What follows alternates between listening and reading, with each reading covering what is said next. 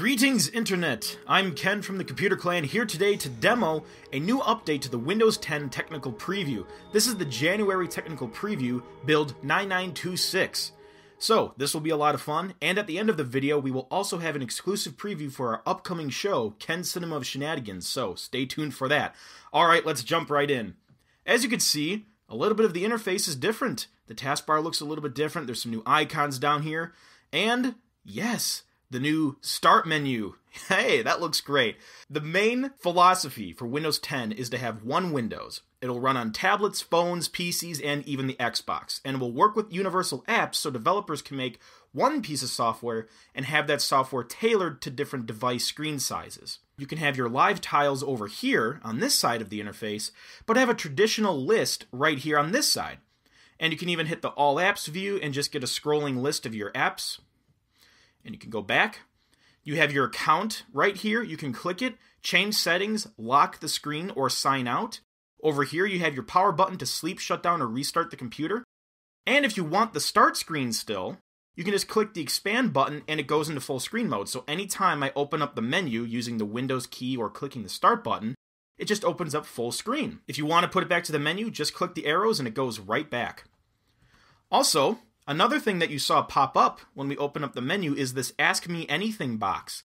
That's actually integrated with Cortana. Cortana is the digital assistant. It can talk to you, you can talk to it, and it can help you find information. You can access that from the Start menu, or you can just click the search button. An additional setting is if you right-click on the taskbar, your search options can be changed here. You can turn off the search icon, or have the search box visible all the time. Personally, I like to have it just as an icon. So if I open up the start screen or start menu, I can type something, for example, sound, and I can get the sound recorder app, sound settings, I can search the web for sound, I can open up an app right here. This is the default highlighted option. It's an application. So if I want to access the Cortana interface, I can just click this button. I can type in a question or some other search query, or I can click the microphone and talk to her. But also, as you can see, I have some information being displayed at a glance, so when I open up Cortana, I get my web history and my stock tracking. This little button up here with the lines, this menu will let you change settings and what you want visible and invisible. So for example, under the settings, I can turn on a hands-free command. There's a lot of other options in here, but I can turn on a hands-free command that lets me control Cortana just by talking to the computer. I don't need to click a button. So I'm going to turn that on, and let's say I'm just using my computer, doing my thing, and then I could just be like, I need some stock information. Hey, Cortana, what's Microsoft stock at? Microsoft closed up 0.11% today at 47.18. So there you go. Again, you can click the mic to talk to her, you can type in a command, or just say, hey, Cortana, tell me a joke. Why do sharks live in salt water? Because pepper water makes them sneeze. So the voice sounds pretty good. It uses some nice inflections and everything, so it's really great. What do you think about Siri? I think it's cool that she's out there trying to make people's lives a little easier. See, there's no hard feelings here. That's just great. Okay, now I would like to demo Continuum. It's a feature that helps keep the system seamlessly operating between different types of input and screen sizes. So, let's open up a few apps here. So I'm working with the Explorer. Maybe I'm changing some settings in the new Settings app. And as you can see, all these apps will run in a window. These windows are responsive. If the window is small, there's a list generated. If the window is bigger, there's icons that are generated. So as you can see, all of these apps run in Windows and I can drag them around and do what I want. And I can also use that new Task View button so I can just get an easy glance at all of the open windows, and I can even add a desktop if I want to switch between desktops. And this works great for multitasking on a typical PC setup. But if you're on a tablet and you want to use touch, this interface isn't always optimal. So when you detach your mouse and keyboard, the system will ask you if you want to enter tablet mode. But there's also a manual switch for it. Since I'm not using a tablet, I will use that. This little button here opens up the Action Center, which also displays notifications, which is really handy. But on the bottom here, there's actually another new feature that lets you easily turn on and off settings and change settings. And one of these settings is tablet mode, Once I enter tablet mode, everything is entered into full screen, and it's more optimal for touch. Even when I open up the start menu, it now opens it up in full screen mode. So if I'm using this on a Surface, for example, it's much easier to touch with the interface because I don't have a keyboard and mouse detected. And let's say I'm done with that now, I can now turn off the tablet mode, and everything is restored to a window. Before I get into some other apps, I'm sure people are going to ask about Project Spartan, which is Microsoft's new web browser. That software is currently not in this build. It will have a new interface compared to Internet Explorer. It will have a new rendering engine. It'll have a reader mode, a note-taking mode, built-in PDF support, integration with Cortana, and more. As of right now, I can't demo that, but that is to come in the future. Alright, so let's take a look at that Settings app now, because one of the more confusing things about Windows 8 was the difference between the Control Panel and the Settings app. Well, Microsoft is going to be moving to just using the Settings app. Now, currently, I have noticed there still is a Control Panel hidden in the system. For example, if I go to Personalize here, I still get the classic Control Panel. I'm not sure if that will be in the final build, though.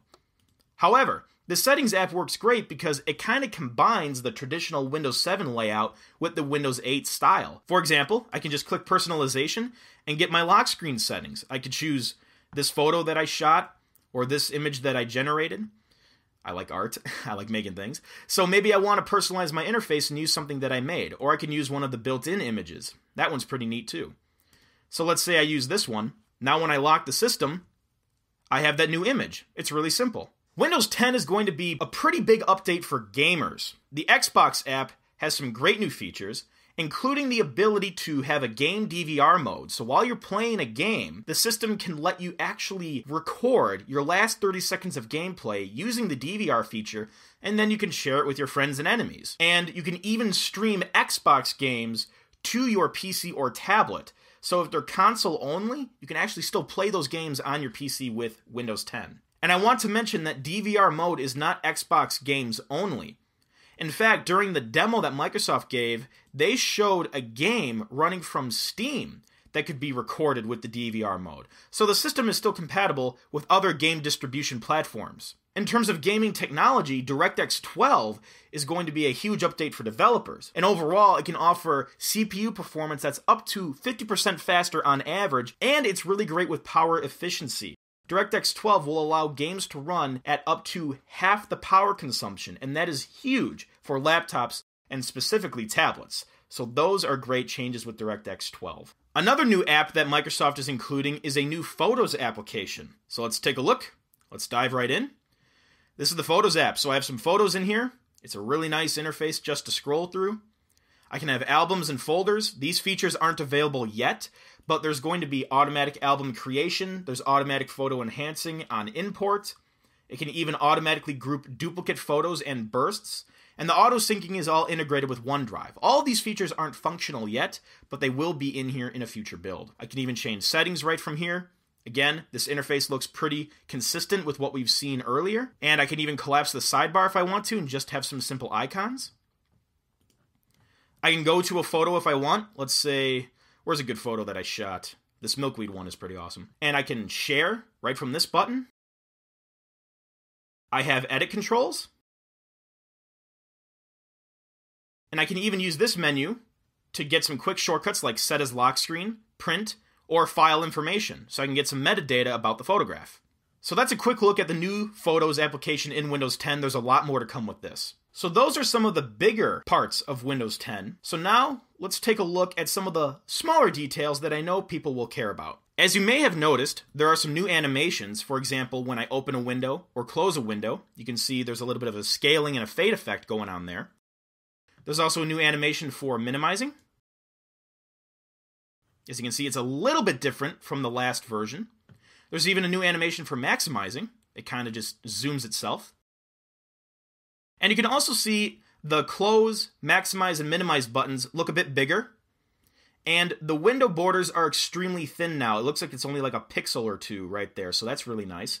But it's still easy to grab onto the border You also probably noticed that there's these new icons here. So for pictures, videos, a lot of the icons have changed. Not all of them are updated. As you can see, the recycle bin hasn't been updated. But they're trying to unify the modern UI with the typical desktop interface to kind of make the color schemes, the design, and aesthetics just look more consistent with each other. Even though there was that Photos app that I showed you, the typical photo viewer is still in this build at least, so I can go to Open With and open with Photos like I was doing before. There's also media players still included with Windows 10, so I can open a video file with the typical Videos app or Windows Media Player. So this Videos app works as a video player, but it still has a complete search engine built in for downloading and purchasing content. So if I want to look up a movie, for example, I can just search it and get my results.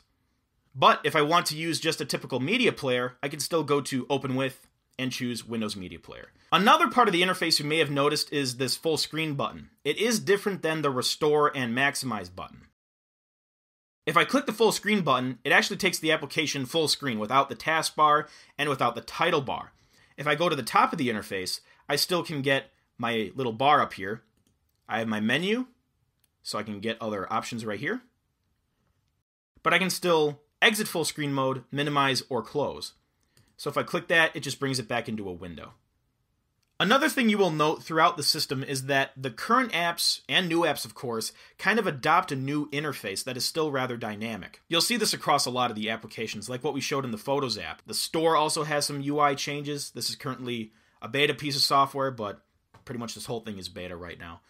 So there's a lot to explore with the updated interfaces within the apps that are included with Windows 10. So that's a quick look at Windows 10. There's a lot more to come up with the build conference, I believe is going to be later in 2015, maybe in the middle of the year. So we'll have a lot more to show at that time. And we'll be able to demo Project Spartan once that software is in a new build. Windows 10 will be a free upgrade to Windows 7 and Windows 8.1 users as long as you upgrade within the first year and as long as your computer is compatible with the system. So that is very nice. Microsoft is really trying to get people to upgrade, and I think this is a good idea. And I hope I covered enough information, but as always, I'm open to questions. If you have any questions about Windows 10, I'd love to help you figure out those answers because I probably couldn't demo everything. There's probably a lot more to explore, but if you're curious, just let me know, and I'll try to fix that curiosity. All right, well, thank you for tuning into this demo, and I will see you in the not-too-distant future. Hey, it's an exciting time at the Computer Clan right now because we're gearing up to launch our new comedy series, Ken's Cinema of Shenanigans. If you want to have some good fun, good laughs, make fun of movies, or maybe just reminisce of the hit classic Mystery Science Theater 3000, well then this is the show for you, no doubt. It's launching on January 29th on our YouTube channel, and we cannot wait to share it with you and see what you have to say about it. So check it out. What have you got to lose? Alright, peace out. La la la, try to keep his sanity with the help of his robot. So for example, under settings, I can have Cortana call me by my own name. Or I can have Cortana respond to me when I say, hey Cortana, so I don't need to click a button. See that? Oh, now it's, when I click a button, oh, stop. That's pretty funny. But hey, it works. I'll demonstrate that right now.